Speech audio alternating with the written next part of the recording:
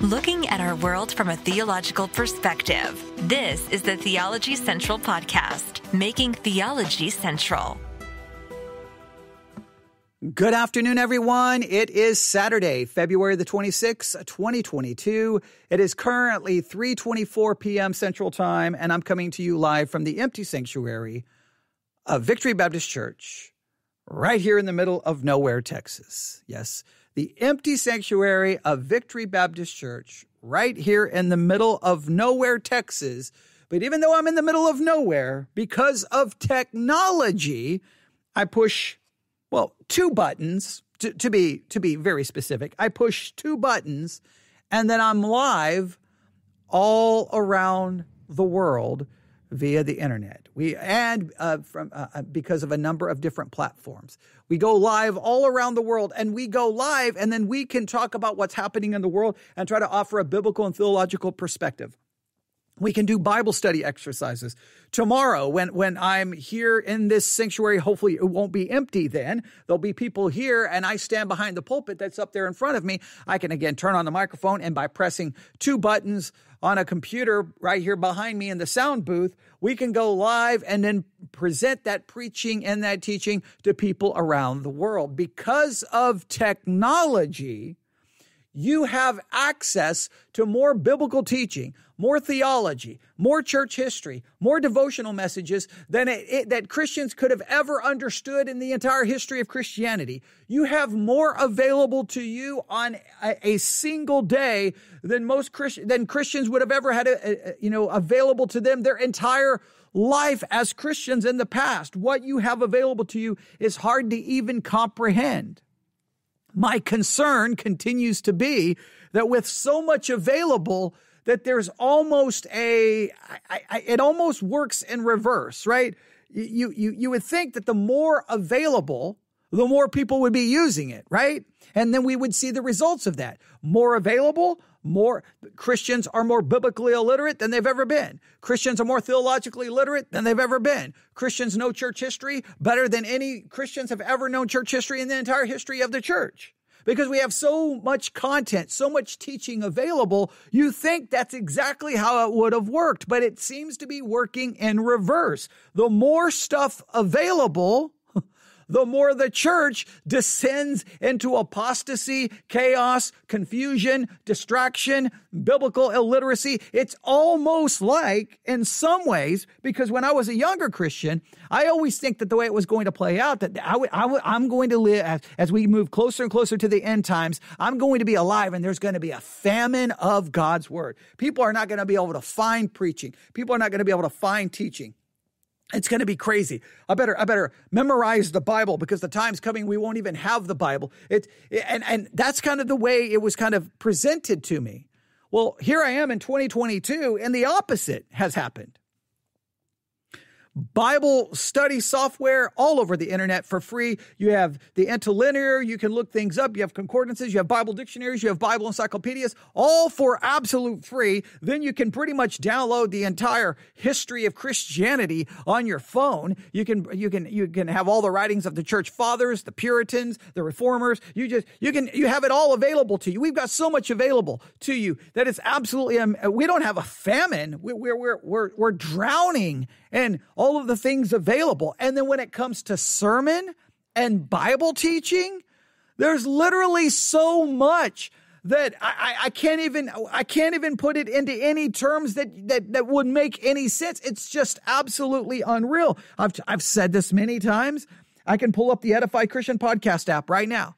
There's, I think, around about 1.5 million Christian podcasts right there on the Edify Christian Podcast app. Then we have SermonAudio, and let me see. Let me pull up the numbers, because I don't want to give you the wrong numbers about what's going on SermonAudio. So let me give you the numbers right here. All right, here we go. The numbers. Okay, SermonAudio, 40,000 speakers. That's 40,000 broadcasters, and 2,180,802 sermons. Over 2 million sermons. That's just, you just take Edify Christian Podcast app and SermonAudio, and that doesn't even take into consideration all of the Christian podcasts that are available on all the different podcast apps, right? You can't even comprehend all of that content. And that doesn't even take into account Christian books, Christian commentaries, Christian textbooks. I mean, there's just so much. So with all of that content, you would think that the church should be stronger, more spiritual, more godly than it's ever been in its entire history. You would think that we would be living like during the golden age of Christianity. This would be beyond the Reformation, beyond the Puritans, beyond the Great Awakening. This would be beyond anything we've ever comprehended, because the Word of God is literally everywhere. But it seems like everything's going the wrong direction. Now, I'm just baffled by that. Again, because in my mind, it was going to be like churches are going to shut down. Nobody's going to have a Bible. It's like, no, it's the opposite. So I don't know why it's that way, but I know this. I've been talking about now, really kind of going back to the end of 2021, end of 2022, that I was going to do everything I can this year to try to point people to good content. Say, here you go. Go listen to this. So we've been doing a series called the Christian Podcast Spotlight, where I turn on the spotlight. In a sense, I turn on the microphone. I know it's not a big spotlight, maybe our little flashlight, go right there. Go subscribe to that podcast. Subscribe to that one. And then we'll review an episode. And even it may be things that we disagree with, but things that I think are interesting and get you thinking about Bible and theology. Go listen to that. And one of the things that I challenge people to do is to send me their list of podcasts. Now, a couple of people participated. And I'm still trying to go through some of those lists, and I'm gonna try to get to those episodes. Those episodes take a long time, because when you review a podcast episode and you're analyzing it and critiquing it and recommending it, that sometimes takes 2 or 3 parts. So I always have to pick and choose when I'm going to do that. But that's and I still want you to do that. If you've got a list of Christian podcasts you listen to, email it to me, newsif@yahoo.com. If you have emailed me your list, and if I did not respond, I've seen your list, and I am getting to some of those episodes. I will get to them, okay? Or some of those podcasts.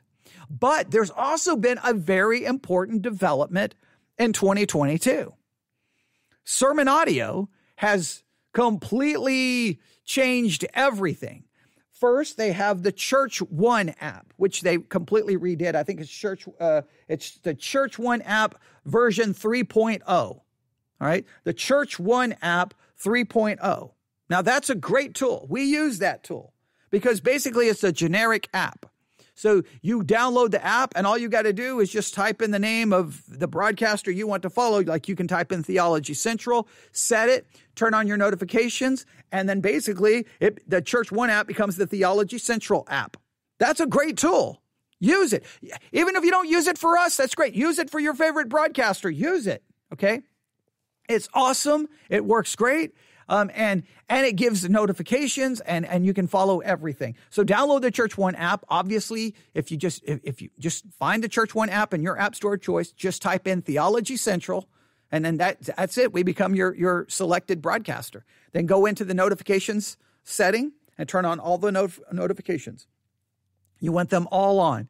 Notices, live stream, everything. And anytime I go live, you'll get a notification. And then you can listen to us. You can either listen to us on that app, or you can just go to the Spreaker app. You can listen to us. The thing is, it's got the best notification system that we can find, right? And it doesn't cost us $170 a month to have an app. So it's an absolute great tool. So that's a great tool. But SermonAudio went a step further. They've completely redid their standalone app. It's called the SermonAudio 2.0 app, or Sermons 2.0. You should be able to find it in your app store of choice, Google or Apple. If you're using an Android device and you cannot find it, let me know and I will tell you how to find it. Basically, what you have to do, this is the way it was set up. You go ahead and type in SermonAudio 2.0 in the Google Play Store. If you find it that way, great. If you don't, you'll see the app for the SermonAudio, I think it'll be like the SermonAudio Classic for Android app. It's their old app. You go ahead and click on that, scroll to the bottom of the screen, and at the bottom it'll say you may also like And then there it will be Sermons 2.0 or SermonAudio 2.0. Download the new one. Because basically with SermonAudio 2.0, it's basically become like all the other podcasting apps. And that's a good thing because now you can follow your favorite broadcaster. You have a feed which will give you the new content from the broadcasters you follow, which is great. And they're going to very soon, hopefully soon, they're going to add notifications so you'll get notified whenever your favorite broadcaster gets any new content. We want you using that app because, once again, SermonAudio is a great source for this reason. One, you know at least all of the sermons that are posted on there, you know they at least meet a certain doctrinal standard. That's some good news, considering how crazy it is. And just because the app is now it's free for you to have a free account, it's now kind of entered into 2022, and I want more people using it because here's the thing. I want you to have available to you spiritual food. I just spent about 45 minutes talking about how messed up the world is, where our only hope is in the things of God. Use the app. Use the app. But here's what we want to do. You download the SermonAudio, Sermons 2.0, SermonAudio 2.0 app, and guess what's going to happen? You're going to see all of this content. And you're not going to, and sometimes it almost works the wrong way. Like you see all of the content and you should just be like, I've got so much, but sometimes you will see all the content like, I don't even know what to do. I don't even know what to watch. Some people will sit there and look at, say, Netflix and like, they just can't figure out what to watch. Or in a music streaming service, there's just so much. And sometimes it almost leads to more frustration and irritation where you finally just turn it off and go, you know what? I don't even know what to watch or what to listen to. So what I suggested is let's create a list of the best broadcasters on SermonAudio. I still want you to do that. I want you to download the SermonAudio 2.0 app and just start listening to anything and everything. If you love the broadcaster, you think it's great stuff, then you just make a list. We want a list of 10. We want a list of 10. You can take, and if you're using the SermonAudio 2.0 app, here's what you do. Once you get your list, go under library. You'll click on the library tab, go to followed broadcasters, and it's going to have them all right there. And you just take a screenshot, right? Here's my followed broadcasters, and just do this. There you go. I just took a picture, screenshot. There it is. And I can post that anywhere. Just send it to me. newsif@yahoo.com. newsif@yahoo.com. You don't have to say a word. You don't have to type anything. And I'll look and go, oh, I've never heard of that one. Oh, I've never heard of that one. Oh, I've never heard of that one. And I'll go listen. And if I love them, guess what? Then we'll make a list, and we're going to try to create the list of 10. I've already given you my list. Let me give it to you one more time. Albert Mohler, The Briefing. Ambassador Baptist College. BMA Theological Seminary. Bob Jones University. Central Baptist Church. College Grove Grace Church. Detroit Baptist Theological Seminary. Emmanuel Missionary Baptist Church. Greenville Seminary in Mount Olive. Mid-American Reformed Seminary. Pensacola Christian College. Puritan Reformed Theological Seminary. Reformed Presbyterian Theological Seminary. Southern Baptist Theological Seminary. The King James Bible Seminary. The Worldview in 5 Minutes. And of course, then us. But here's the thing. I haven't even gone beyond just the seminaries. I just wanted to start with the seminaries and Bible colleges because I like knowing where we're going. So, but the point is, there they are. And if I go to my feed, click on tap on feed, then it'll show you all the new content that I've received. So I'll just give you one to go listen to right now.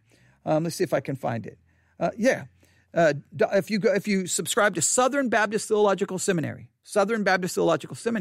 Dr. Albert Mohler just preached a sermon on Jude 3. Well, that's very helpful because that supplements.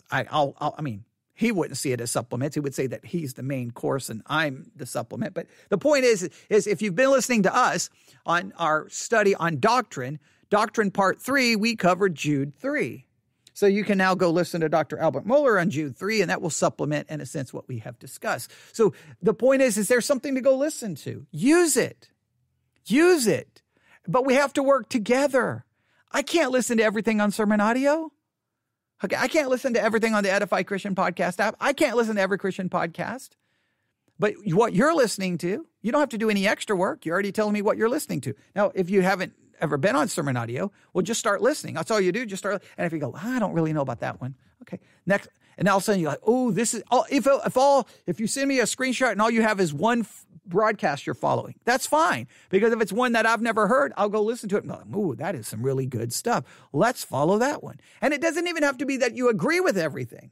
It can just be that you think it really gets you to think and it gets you into the Word of God. So if you want to help us do that, please, and at some point we'll turn on the microphone and go, here is the 10 that we've come up with. And it'll be based on it's either going to be based on my list or your list. Right now, the Christian podcast spotlight episodes that we've been doing, that's really been primarily mine, but I've got some that people have suggested that I definitely need to get to. And a lot of people suggested ones I already have on my list to get to.